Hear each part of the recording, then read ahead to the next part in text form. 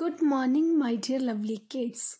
Today we will do some most commonly confusing words. These words are pronounced as same, but when we write them, their spellings are different.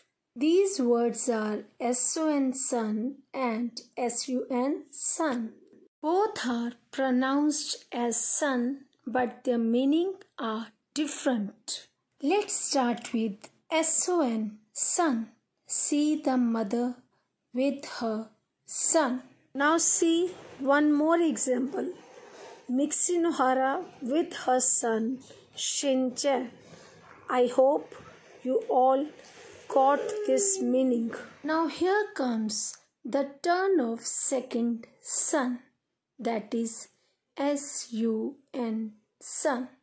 See kids, this is the image of sun. Now I hope you got the difference between son sun and sun sun.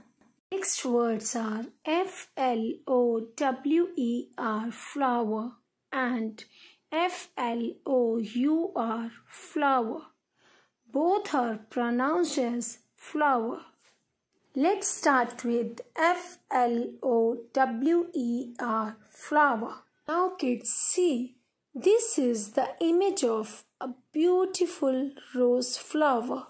I hope you got this meaning.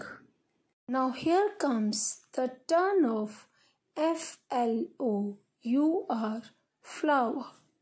See kids, this is the image of flour.